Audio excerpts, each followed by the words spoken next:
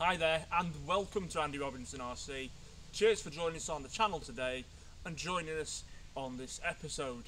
Okay, so we're out and about today and what have we got? Well, we've got the brand new FMS Land Rover Series 2 scale truck.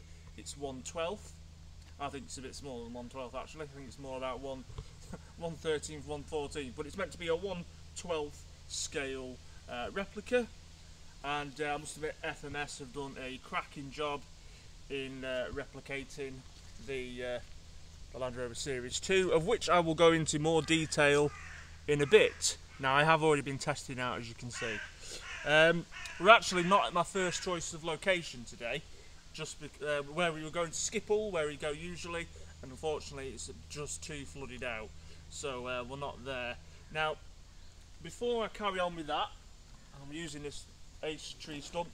As with most FMS products, you get a rather cool handy box to keep your stuff in.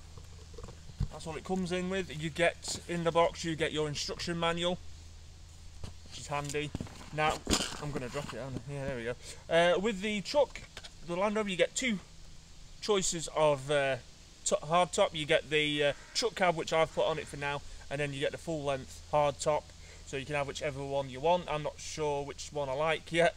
I like both, but I've gone with the truck cab. So that's what you get with it. You also get a screwdriver and some small screws. That's how you actually keep your chosen roof on the model. And what else do you get? Spare screws in there for it. A box wrench for any nuts you need to undo on the car. And of course you get your USB charger. And I'll show you the battery and everything in a minute. So, put these back in here. Try not to damage anything. Okay, so I'll move that out of the way. That's your handset as well. We saw this on the Chevy K5 Blazer. Great little things these. So, I really like them. In fact, if you've not seen the Chevy Blazer video, I'll put a link to that in the description. Okay, so this is the model, and what we'll do is we'll flip up the bonnet there. So there you are, you've got a 7.4 volt battery. It's a little LiPo battery, and it's 380 milliamps. So that should last you about, I don't know, 15-20 minutes or so. And then, okay, you've got everything in there, all your electrics, ESC, servos, all under the bonnet. Kind of looks like it's the engine, I guess. You've got your on and off switch there, which... So if I click that in there, lights come on and then it goes off. Okay. Now, if you use this channel 4 button there, if I go through them, you'll see that you get your side lights on, side lights brighter, all the lights on, including the indicators, but working as hazard lights. And then if you press it again, you just get the main headlights and then indicators when you turn. Same on the back as well. You get your indicators and your brake lights, which is good. So that's all good. Okay, what else we've got? Also on the remote, you've got your settings there for altering the amount of drag brake you want from 25% all the way up to 100%. I think I've got this set on about half, 50% on this. So yeah, it's a lovely looking model, and to be honest, they've got a lot of the details correct on the Land Rover, which I'm pleased about, because I'm a bit of a Land Rover geek. I'm sure, ooh, nearly dropped it. I'm sure a lot of you know that now, or regulars watch the channel, you know I like my Land Rovers. So this was an absolute definite when this I found this was being released. Still waiting on the Charisma Bulldog or the Land Rover Series 3 coming out. The detail's amazing now. Look, you've got your proper T-grill there, and it's actually a little wire mesh.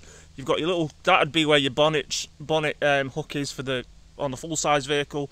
It's even got the tiny Land Rover badge there. Now they've given it a station wagon badge for if you've got the hard roof on, but if any of you know your Land Rovers out there, you'll know the fact that if it's a station wagon, it should have 4 seats in the back. So they've not quite done that, but we'll let them off. A couple of things, generally, if it was to make it a bit more scale, the rear cross member here should be black to match the chassis. It shouldn't be bodywork colour.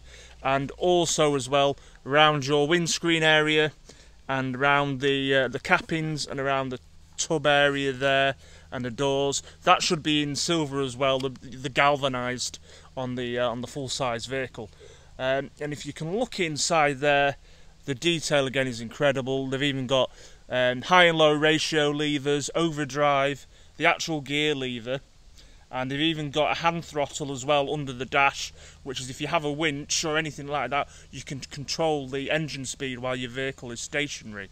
So I say the detail is fantastic on it, really is. Even your doors open as well, and even on there, you know, you've got the door pull there, the door cards even have little pockets in. The detail's fantastic on this, it really is. You can fold the windscreen down as well, but I'm not going to because I've got my roof on. Okay, and of course, tailgate. Tailgate comes down as well. Proper mud flaps, which I've just shut my grubby hand in. Also as well, that's the underneath. Now, as it is a proper Land Rover, all series Land Rovers have leaf springs. So you've even got proper leaf springs and U-bolts as well, just like the real vehicle as well. So that's fantastic. That soft seats as well, interior, soft interior, fantastic. Proper wing mirrors on there as well.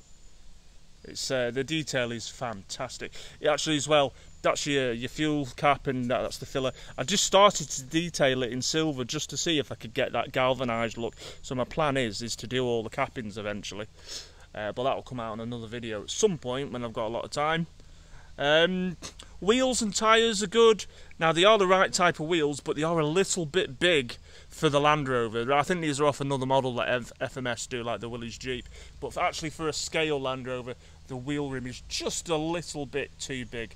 But again, not the end of the world, but if you know your Land Rovers, you'll go, that's not quite right.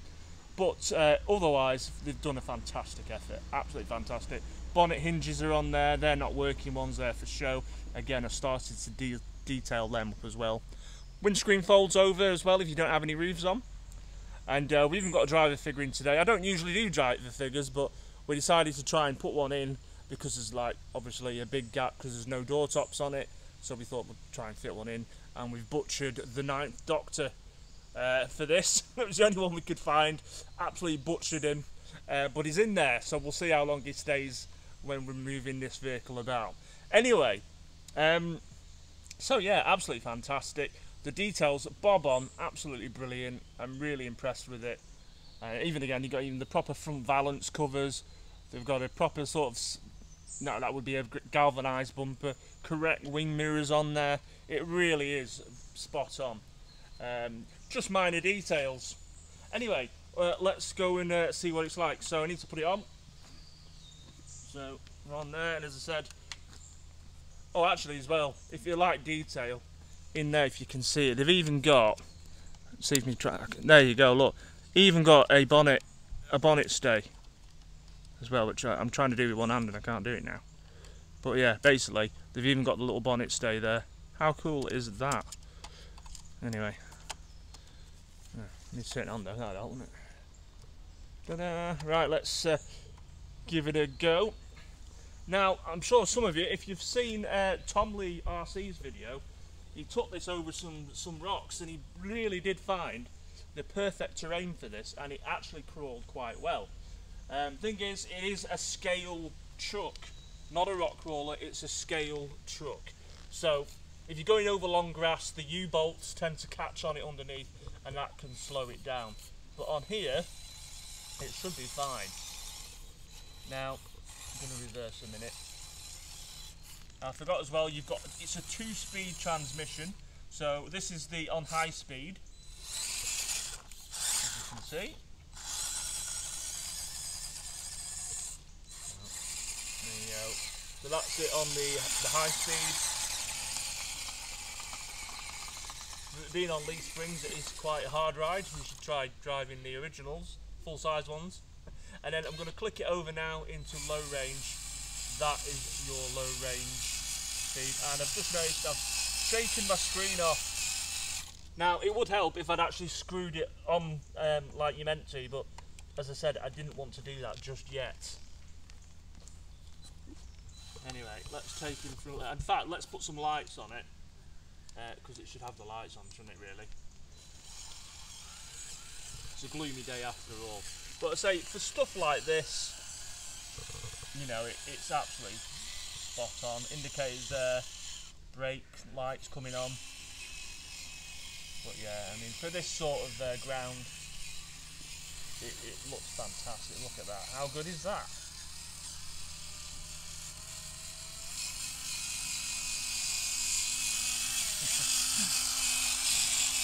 So if you do like to scale vehicles, this has got to be definitely one that you want to consider, or if you're just a fan of Land Rovers.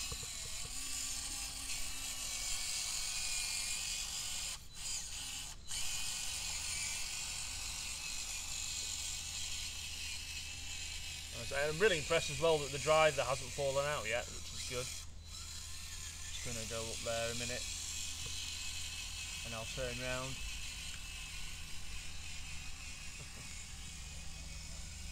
But yeah, I think, you know, it does look ace. Just the headlights make it as well.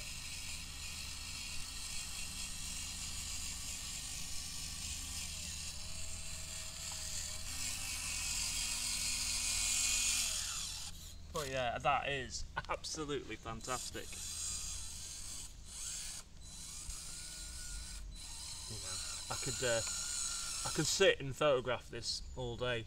It just looks so good. But I think what we will do is I will try and get the all the details painted up on this, and I'll get the roof then put on it, which one I decide to go for. Screw it all in properly, and we'll come out with it again, and I'll find some different terrain for it to show off you know, a bit more of its capability, because I said on low down things you know, it sort of drags itself a bit on them, but you get it on the right terrain and it is actually quite a capable thing for its size. But as I said, it is a scale vehicle, it is not a rock crawler. And hopefully, if Charisma bring their Bulldog out soon, that is definitely more of a crawler. Even still, that's a trail truck, but it'll be more capable than this. Anyway, there you go. So I'm going to leave this one here, this video here for now. Let's get this back out on a future video, and hopefully I've done a few more things to it, and I'm really impressed at the fact that the Ninth Doctor has stayed in the car without falling over, which is great. Anyway, that is the FMS Land Rover Series 2, and I actually think that's fantastic. Another quality product, excellent details, and I like it. So yeah. So, quick recap, if you're expecting an out-and-out off-road vehicle for rock crawling, that is probably not the model for you. But if you like your scale vehicles and you want to just take it on some nice tracks and, you know, maybe do some extra details on it, then maybe this is the one for you. Also, as well, Fair RC have brought some other colours out on this as well. You can get, there's a pink one, if you're a girl, or you just like pink. They've done a pink vehicle, they've done a rusted out version as well, which is cool, I like that. And the other two colours you can get, if you get it from FMS, you get it in a blue, which is a bit like the marine blue colour that there's a lot of Land Rovers were done in, and they're doing like a sand sort of colour as well, which is a bit like the Camel Trophy colours as well. But yeah, anyway, very impressed, really liking this. Obviously mainly swayed because it's a Land Rover. Right, anyway, we're going to go. We've got other stuff to do. My poor wife is filming this and holding our newborn, so it's time to wrap this one up. Cheers for checking this video out, much appreciated as always. If you haven't already, please consider subscribing to the channel, always helps. And also, come and check us out on Facebook and Instagram under Andy Robinson RC for loads more content. We're off now, look after yourselves, take care, and hope you enjoyed it. See you later. Bye.